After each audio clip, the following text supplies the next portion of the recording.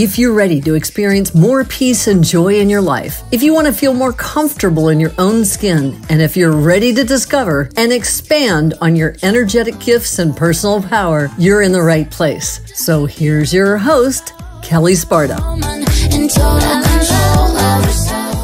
Welcome back to Spirit Guides. I'm your host, Kelle Sparta, transformational shaman. And as always, I am here on Mondays with Joshua Radewan, who is one of my students and an amazing spiritual badass in his own right. And today we are going to talk about I see dead people and bunnies. Now, the bunnies is just kind of a funny thing. It's a reference for me to the white light and bunny crowd of the people who are, I'm so spiritual, right? See me, I'm so spiritual. It's very different energy than the grounded woo that we do here, right? So the white light and bunny crowd are the people who tend to be the toxic positivity people, right? So, we're not going to be talking about toxic positivity today. I'm sure we'll cover that in another episode. But today we're going to be talking about I see dead people, which is mediumship. And you guys heard me do some of this on Friday episode when I was working with Colby and we were doing the reading for him on his travel business. And so I thought we would talk a little bit about mediumship today, how it works, how, what happens when we die, and, what you can expect when you start talking to people from the other side of the veil, right? So let's start with what happens when we die. Okay. So think of each lifetime as a role that an actor plays, right? Your soul is the actor. And this life is the role. And so when you die, you cross over and there's a part of you that is still in that role for a period of time, right?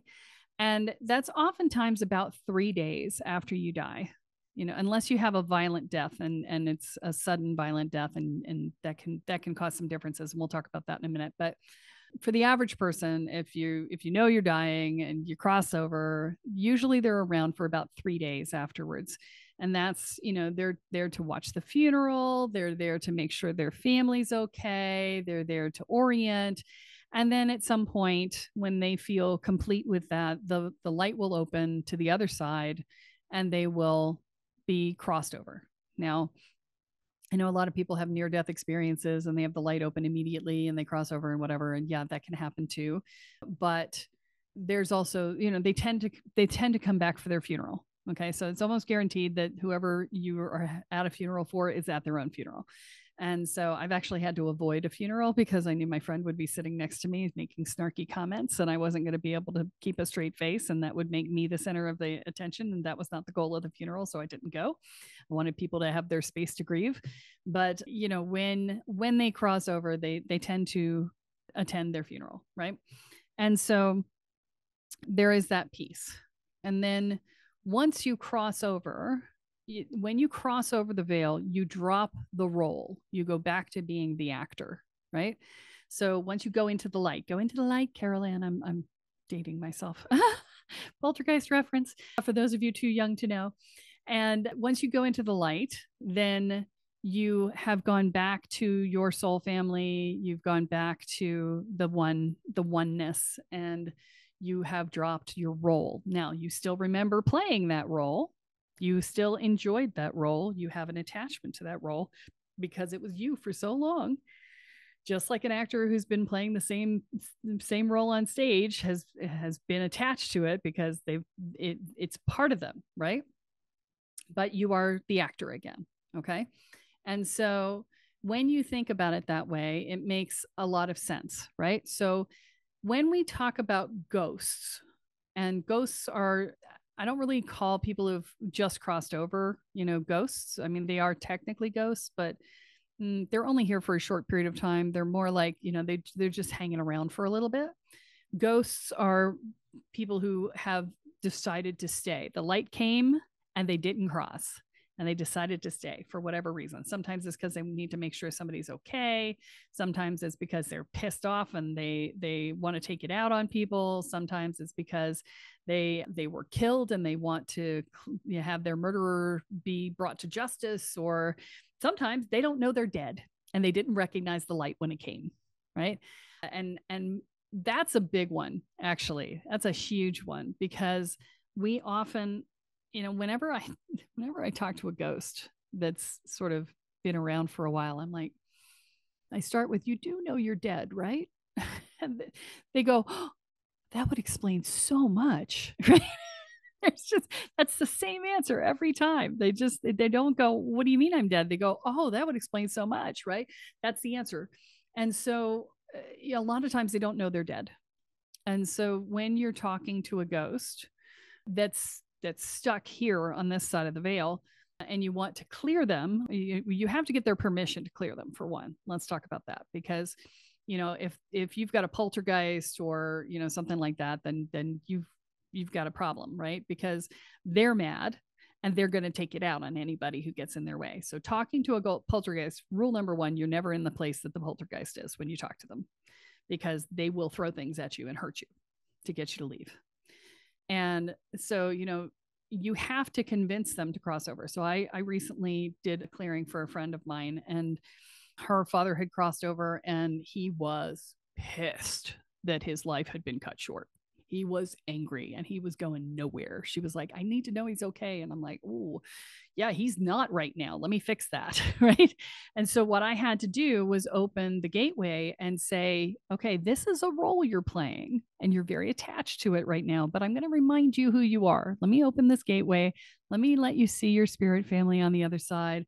Let me explain to you what's going on and how you're stuck in this misery. And maybe you might want to let this role go because it's over. Whether you like it or not, it's over. So it might be time to go find another role to play. And wouldn't that be fun? Right. And he and I had a conversation about it. And he eventually went, yeah, you're right. I'm going to let this go. I'm going to cross over. And that was honestly remarkably easy. I expected it to be a harder sell, but ultimately he chose happiness, which is, hey, when you see the light is golden and beautiful and wonderful, and it's loving and it's caring, and it's really hard to not go into the light because it's just such a wonderful place to be, right? So he did eventually cross over. And so sometimes it's that simple. Other times you're talking to people who have come back for a reason. So like when I was talking with Colby's mom on the episode that we did, she just showed up in the middle of the reading. I didn't go looking for her. She just showed up and was like, I need to tell him this. I'm like, okay, here we go. What do you got? Right. And now I'm just translating. I'm literally just, she says something to me, I'm playing telephone and saying it to him. So hopefully better than telephone usually does, but yeah. And so that's more of a, you're bringing a message through. The first time I ever did mediumship for somebody, I was working in my retail store. I was at Mystical Times, and this lady had scheduled a time to come in, and she didn't tell me what it was about. She just scheduled a mediumship session. And well, the first time I did it for pay, I should say. It's not the first time I did it, and she was, I don't remember what time her appointment, unless her appointment was 1 o'clock. Right around 11:30, 12 o'clock, the person she came to talk to showed up and started following me around my store saying, tell her she ain't gonna find that ring. She ain't gonna find that ring. She ain't gonna find that ring. You tell her that she ain't gonna find that ring. And I'm just like, oh my God, what is this? I said, I will tell her, but she's not due to be here for an hour and a half. So how about you just give it a rest, sister? Like, you are up my butt, right? Sit down and be still for a minute, because I can't tell her until she gets here. I will tell her, right? And so, she finally backed off. But then the woman walked in, and she gets up and she starts telling me over and over and over. And the woman's trying to talk to me while this person that she's come to talk to, which is one of her ancestors, was like, you tell her, blah, blah, blah. I was like, said, I'm trying to I don't multitask, and I'm trying to have this conversation with this woman who has come in for this session. And I just looked at her and I was like, okay, I have to tell you this to get your ancestor to shut up, because she has been yelling this at me for an hour and a half, and she is yelling at me now, and I cannot get her to stop until I say this. So I need to tell you, you ain't gonna find that ring. And she was like, oh, why not? Because that's exactly what she came for, was to find a ring, right? And sometimes it's like that. Sometimes you're trying to get a message across from spirit and make a connection between people and whatever. Sometimes it's a way to provide comfort to somebody whose family has crossed over. Sometimes it's there's a lot of different reasons why people do mediumship, but mostly it's just to provide comfort to the living, right? I had personally never studied mediumship, and we had opened a metaphysical shop last year, and a woman came in for a reading, and I had generally just, intuitive reading, kind of like the seer. I would kind of formulate that into a reading as well, and or use cards. And I have a way of connecting before each reading individually. So, I view myself as a conduit. I call in my team and their spirit team, and I usually, close my eyes during this process, and then I go into the reading.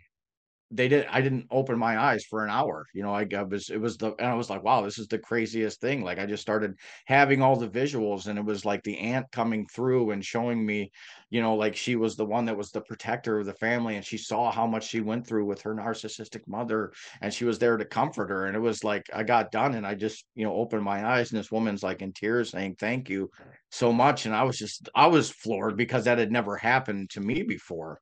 And I wanted to share another story. So it was about 8 months ago. My fiance has a daughter who's very tapped in. Her name's Avalon. So go figure. Go figure. Go figure. So she had started really having trouble sleeping at night. Like, she said that she could hear footsteps and all the things. And we're magical people. We don't really poo-poo any of that in the house, but I wasn't really picking up on anything myself, and didn't really spend a lot of time with it, learning curve. So, it was about 4 months ago. We were doing some energy work in the home for one of the paranormal teams that we take care of. And they were here, and they're like, you got somebody sitting over here. I was like, huh. So decided to take a look at it. And what it ended up being is there was a woman who was attached to the house. She had been widowed by somebody in the Second World War and had never left the house. She was waiting for him to come home. Yeah. And she was very resistant to crossing over, because this house was their dream. And she was kind of sitting here to make it, she was, part of it, but she was really kind of drawing energy from the kids and freaking them out, because she was based upstairs, and that's where they stay. So, we had a talk with her about it, and we helped her cross over. And that was a unique situation. Yeah. Well, and there's all kinds of stories, and sometimes it's ghosts, and sometimes it's other entities, right? I've done. I don't know if I want to tell this story on this podcast or save it for another one, but yeah, let's save this one for another one. I'll tell you a different story. But I bought a coat at Goodwill once, many years ago, and it came with the ghost of the lady who died, who it had been donated from her estate. And, I put on the coat, and she would just talk at me nonstop, because she couldn't get anybody else to talk to her. I was the only one who would talk to her, and she was lonely, right? Just la, la, la, la, la, la, la, la. I was like, okay, we have to have a conversation. When I am talking to other people, you shut up. She was like, what do you do? I'm like, no, this is the rule, right? And she was like, and I did eventually get her to cross over. But the one that's most impactful, or was most impactful in my life, was I bought a house in 1998, and it came with the ghost of a Revolutionary War soldier. It was across the street from Fort Griswold in Groton, Connecticut, in Groton City. And that had been the site of a Revolutionary War massacre. And the house was, I don't know, like 120 years old or something. And so much later than the massacre, but evidently it was built on the site where he died. So he occupied the house. And so it started out where the first night I was there, I went to bed, and my bed started shaking. It was vibrating, right? It was like shaking my bed. He was like trying to shake my bed to tell me he was there, right? This was a long time ago. I was 28, right? I'm 54 now. So it was a really long time ago.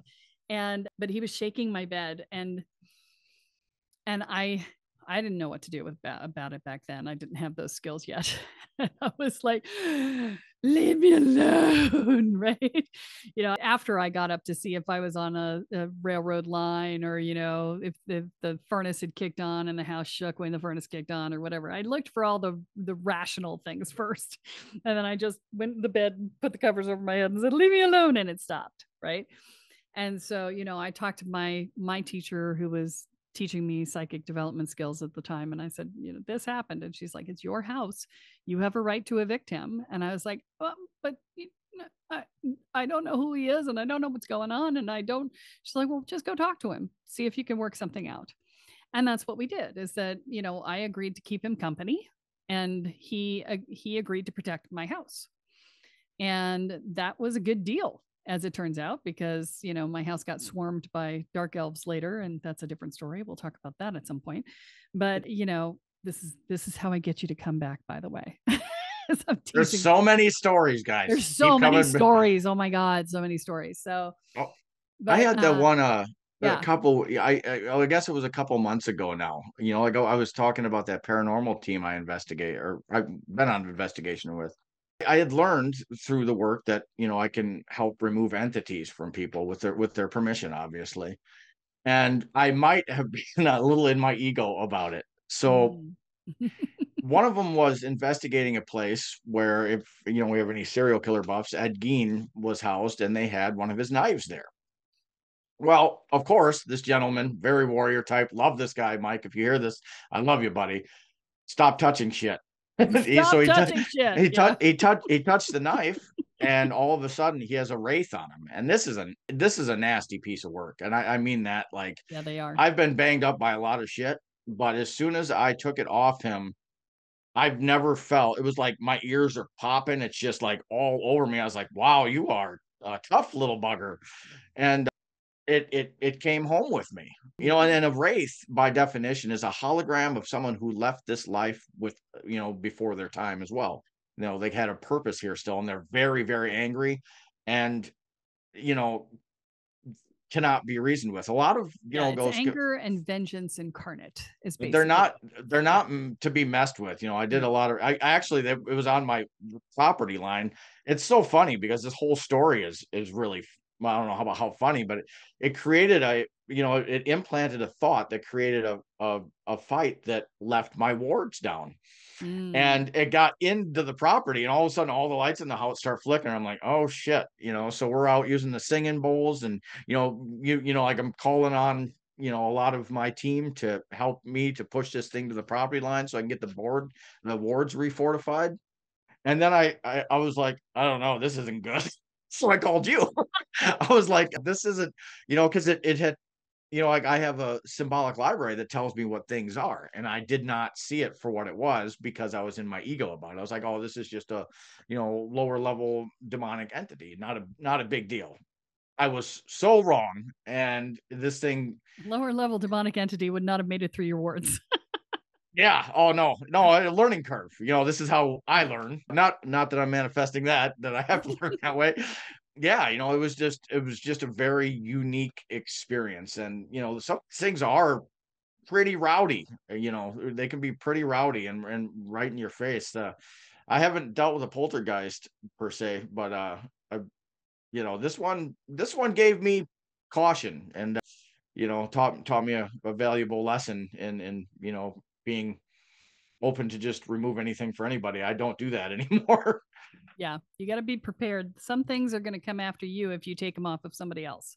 So you got to be really careful with that. Technically, the ghost that shook my bed was a poltergeist because it moved things in the physical realm, right? So that he was technically a poltergeist. So he was a friendly poltergeist, thankfully. But yeah, being that you're living there, it's kind of a problem if you live there. But definitely you don't want to normally deal with a poltergeist when you're in the property that they're doing things in. And the other thing to be careful of is if you see a child ghost, because child ghosts almost always have a ghost protector associated with them. So you may see the child and she seems fine, or he seems fine, and they're just lovely, and you go to say hi, and then suddenly this adult protector ghost comes out of nowhere and comes to whack you because they're protecting the child. And so, they often are not even related to the child. They just found the child ghost and adopted them, right? Because it gave them a purpose, right? So that can be very challenging as well. So you have to be very careful with child ghosts because the protectors are often very dangerous. So there's more things in this world than than in your experience, Horatio, or something like that. I know I just screwed that quote hard, but you get my idea. More things in heaven and earth than are in your experience or something. I don't know. Shakespeare, I'm sorry. I use your quotes all the time, and I know I slaughter them, but nobody else knows I'm slaughtering them, so I just roll with it. And I don't care, so he probably didn't care either. He's long since passed over to another role, right? So I wanted to ask you a question, kind of, about the, beginning part of this topic. When someone crosses over, right, and they've been on the other side for a while, can they choose to remain in that form to become one of your spirit guides, to be, kind of, I don't want to say bound, but kind of bound to that life's experience to stay back and help people? Yes and no. So how do I say this? So your guide, or your let's say your grandmother, right? Right? I love you so much. Pick the right person. I love you so much. Never told her this. Never, yeah, you haven't told me this. So I'm like, it's your grandmother, right? So yeah. So your grandmother played the role of your grandmother, and then she crossed over and she chose to join your spirit team. But that doesn't mean she doesn't have her own life on the other side. It means that when she comes through to talk to you, she puts on that role so that you can recognize her.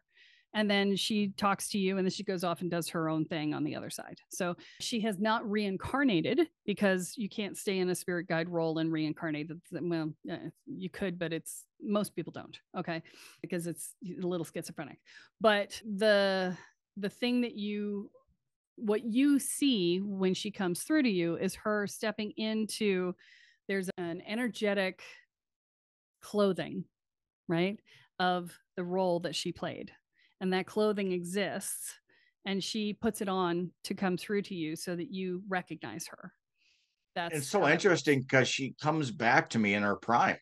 Like her, like she comes back and she's like in her 30s. She's vibrant, she, like clear skin, no wrinkles, and she's happy, and just, it's really cool to see that. Yeah. I've always wondered that. So thank you for answering that for me. Yeah. I had a friend years ago, one of the very first times I did mediumship ever. And he asked me to get in touch with his grandmother. And when she came through as this blonde bombshell, like really hot, in her 20s, 30s, and 30s, 40s, right? And she just kept showing me her hair and how beautiful her hair was.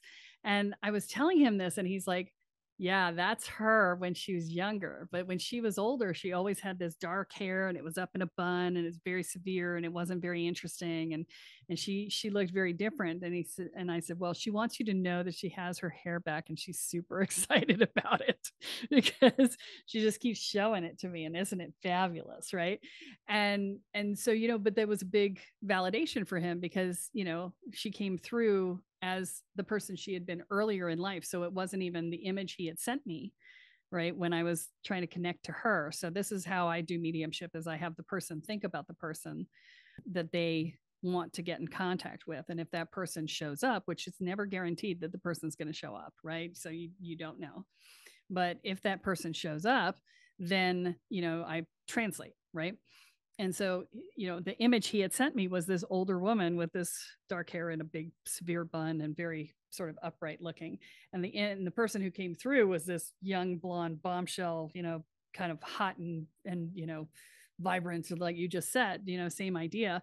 And I didn't know if I had the right person. I was like, this is the energy, the person that you sent me, but she doesn't look like the person. And he's like, no, that's exactly what she looked like when she was younger. I'm like, okay. So, but that's what happens. And, sometimes people just show up, right? I was at a mind, body, spirit event in Richmond, probably in 2019. And I was talking to this woman, and she was asking me about her brother. And her brother had committed suicide like 7 years earlier, and he came through and just came screaming in. And he's just like, would you tell her to let it go? He's like, I'm fine. I've told her I'm fine so many times that she needs to just get over it. I'm done. Just tell her I'm fine. And I translated exactly the words that he gave me and exactly the energy he gave it with. And she's like, oh my God, that's so him. And I'm like, he says he's fine and leave it be.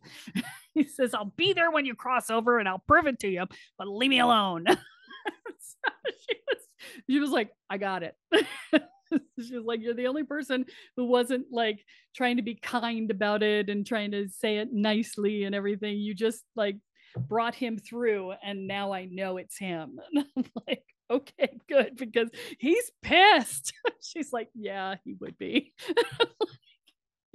Yeah, I had a unique experience last, was it December or January? One of the elders of our family passed away, and he had dementia towards the end, and I was worried about how he crossed over, because like we know a little bit deeper things than a lot of people in the church do sometimes.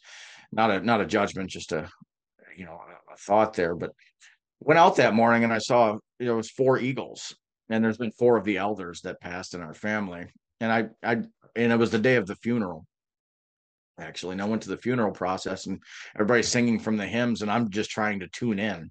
Like, did you, is there anything I can do to help? Did you cross over? And they just gave me the visual of the 4 eagles, So I knew in that moment that he had made his transition. So Yeah. I was pretty happy about that. Yeah, I went to my father's funeral, and I wasn't there when he crossed, and I wasn't part of the funeral planning and everything, but they had a very neutral funeral. Like, if his picture hadn't been up there, you wouldn't have known whose it was. They didn't have a eulogy. It was just a basic funeral.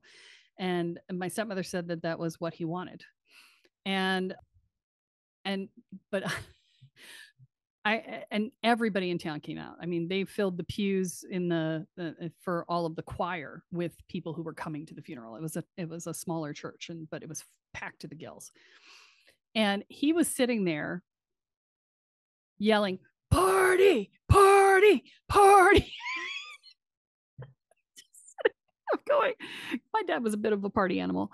And his friends used to go out, they'd rent a limousine and go to Atlantic City and go drinking all night and whatever, come back in their 60s, I'm just like, okay. And he's just like, party, party, where's the party? I'm just like, okay, yeah. So whatever. I don't know what I'm supposed to do with this, but I'm not telling anybody else because they don't need to know. But yeah, it was a unique experience in that regard. But there's all kinds of ways that we see people who've crossed over. I used to work for a medium years ago, like 25 years ago, something like that. And I remember one session that he did, and he had a whole family of people, and they had a relative who was a bit of a cut up, and he had crossed over, and they came to see the medium, and he said, okay, this guy's coming through. And he's like, I don't know how to say this nicely, but I'm going to tell you how he said it to me, and hopefully that'll be okay. And he said, he's just showing me splat. He's like, I got splat. And they all started laughing. Thank God, because he was really worried about saying it. But he had been crushed by machinery and literally flattened. And so, that was all the verification they needed, because they were like, oh yeah, that's exactly how he would say it. Right? I went splat. And that's all I remember from the reading. I mean, it was 25 years ago, but it was such a vivid image that I was like, oh yeah. But yeah, I mean, sometimes it's just people just need to know that their loved one is still around, or that they got safely to the other side, or, that they still exist, that they didn't cease to be. Right. And so, that's what mediumship is about. Learning how to do mediumship safely, that's another story, right? Because we've been talking about these ghosts and, the people who are out there doing your people doing the stuff, paranormal investigations, they're walking into really dangerous situations all the time. And I think they do it with a little naively, right? It's like they're going in and they're like, oh, we're going to talk to these people and we're going to do good things and we're going to clear the house and whatever. And it's like, but how is your energy? How are you doing? Have you cleared your energy? Do you make sure you don't bring anything home with you? Are you aware that things can attach to things and not just places? Are you aware that they can attach to people? Are you taking care of yourself and your family? Do you have protections on your home? They do all now. of these things. Yeah. Well, your guys do, but that's one group. No, it's, it's something I've noticed, and after, working with you, from the ground up, like I came into this work knowing nothing, which is a great place to learn from. It was a blank canvas. So, being able to see what it's like to start from the very bottom of these skill sets and how they help in doing the deeper level psychic work and spiritual work, because I have seen so many mediums that just go right into mediumship. They don't know shit about protections. They don't know, they don't clear the energy field, all of these things. And, like you can see them getting chewed on. You can tell when somebody's getting chewed on, right? It's very evident, and that they don't know it. And there's a lot of these fly by night programs that are teaching people, yeah, you can absolutely, activate these gifts. Are you ready? Right. What else? Are you ready for that? Because it's there's no, you can learn to turn it off a little bit, but until you learn protections and things like this, you're gonna, you've now just become a brighter and shinier piece than you've ever been, and everything is going to come at you. So that is a warning. I activated my gifts on accident, and that's what happened to me. And I see it in a lot of people that, they don't properly, energetic hygiene or protections, just really learn all of it and start from the bottom. It's only a few extra months, and you'll thank yourself. You'll thank yourself in 5 to 10 years. Yeah. Well, and I see that with people who are getting their Reiki certifications too. Like Reiki is taught in a vacuum. It's like, I call it energy healing with, training wheels for energy healers, right? Except that it's taught in a vacuum. So you're not taught how to clear your own energy field. In a lot of cases, you're not taught how to protect your space. You are taught how to protect the container that you're doing for the person you're working on, but not the outside container, not the doorway, not they don't teach you to clear the room when you're done. Sometimes, it depends on the teacher. So, a lot of healers will just pull things off of people and drop it on the floor and do nothing with it. And then they just walk through it and track it through their house or their office or whatever. Track it, it tracks into their shoes and up their legs. And, it just sits there and, congeals on the floor energetically. It's not good. And so, there's a lot of ways in which the energetic hygiene is not addressed, and it's taught in a vacuum. So you don't know what you see. I remember in my first Reiki, I think it was my second Reiki meditation that I went through in Reiki 2. I saw something, and my teacher didn't have any idea what it was. She was like, I don't know what that is. And, she had trained with the shamans in Peru even, and she didn't know and didn't give me any insight into it. And so, there was a lot of stuff that I was pulling forth in my practice sessions that my teacher couldn't speak to. One of them she was like, oh, you're doing sacred geometry. And I was like, oh, what's that? And I had to go look it up. Right. And at least you had a teacher, because I've met a lot of people that are doing Reiki. They're just getting online certifications. You know what I mean? Like you can get Reiki mastery for $12 in 6 hours. Oh, don't do that. Please don't do that. Oh my God. Oh my God. So there's such a thing known as a healing crisis in Reiki. And it's when you move your energy from one level of energy to another, which is what the attunement process is you're moving your energy from one level of attunement to through the attunements, you're going from one level of channeling energy to another. And when you make the move, you can trigger what's known as a healing crisis. And that healing crisis can send you spiraling, right? And it can like melt down your entire life if you go from 0 to Reiki master in a weekend, right? Which is what used to happen. I mean, there was a lady who wrote a book, Diane Stein wrote the book Essential Reiki. And this was, probably 20 years ago. maybe a little less, but she was going around the country and doing 0 to Reiki master in a weekend. And people were going into massive healing crises. Their worlds were falling apart.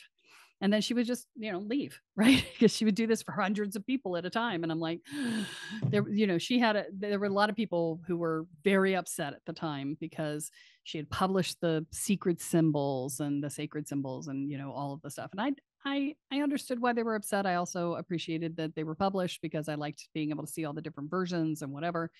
However, I did not agree with taking people from 0 to Reiki master in a weekend with no backup support, because that's just not copacetic. That's not okay. So don't do that to yourself, please. It's a really bad idea. Find a teacher. Do your research. Find a teacher. Yeah. Yeah. It's a good way to make your life fall apart if you're not careful. So yeah, there's a lot of ways in which we need foundational stuff. And yet nobody tells you need foundational stuff. That's one of the reasons why we do this podcast, is to tell you need foundational stuff, right? You need to learn how to manage your energy field, how to control where your energy goes, how to energetically cleanse your energy field, how to protect yourself, protect your space, talk to your guides, how to recognize your guides. Oh my God, I've had people who have come to me who thought they had guides and they had a demon that was pretending to be a guide. And they didn't figure it out until they set their first ward and the demon couldn't get into the property anymore. And they went, and I'm like, yeah, that's a problem. She's like, I've been listening to them. I'm like, yeah, you should probably stop that. They were pissed. The entity was pissed. So, that sort of thing. So, if you're not learning the foundational skills, then you're going to be in a position where you can be taken advantage of by entities and things on the other side. So it's just like walking into a new country, right? If you don't know the lay of the land, you don't know where to go and who to trust, right? I mean, there are good parts and bad parts of every country in the world. And so, the same is true of the astral. If you don't know the lay of the land, you want a guide to tell you, don't go into that bar, you'll get beaten up, right? That's a bad idea. Come over here. We'll eat at this nice family restaurant that's got really lovely food and they'll take care of you, right? You want somebody who's going to help you navigate, because it's a whole new world, right? And that's what we work to do with the Welcome to the Woo program. That's the starting point there. So anyway, make sure you know what you're doing before you get into something. Don't just go, ooh, that sounds cool, I'm going to learn how to do that. Because, can you do it? Yeah. Could you do it and be okay? You could, maybe. Could you do it and be not okay? Yep. That could happen too. I don't know. My money's on number 3. Yeah. But, in my experience of people I worked with, my money is on number 3. Yeah. So it just depends on what you're doing and where you happen to stumble into, right? So, if you live a charmed life and you're okay, then, hey, you'll be fine. But if you're not sure, maybe you should get some skills, right? So that's what we're talking about here. So yeah, it's all well and fine to do the bright and shiny stuff, but make sure you have the skills to be able to do it before you go there so that you don't get yourself hurt. All right. So with that, I think we're going to wrap this episode up. Thanks for coming. We'll be here every Monday. And of course, there are different episodes for different days of the week. So check those out too. Don't forget to like, rate, and subscribe. And share. Please share with your friends. Please let them know that we're here. That's how we get known, and that's how people find us. And we really appreciate it. And so that's it for this week, or today, I should say, because tomorrow we'll be back again with something else. But that's all for this time. And don't forget that what you focus on expands, and what you intend is what you create. So choose wisely. Have a great one. So that's it for today's episode of Spirit Guides Podcast. Head on over to iTunes, Apple Podcasts, or wherever you listen and subscribe to the show. Every week, one lucky listener who subscribes and posts a review on iTunes will be entered into a drawing for a $10,000 value grand prize and a private reading with Kelle Sparta herself. Be sure to head on over to spiritguidespodcast.com and pick up a free copy of Kelle's gift and join us on the next episode.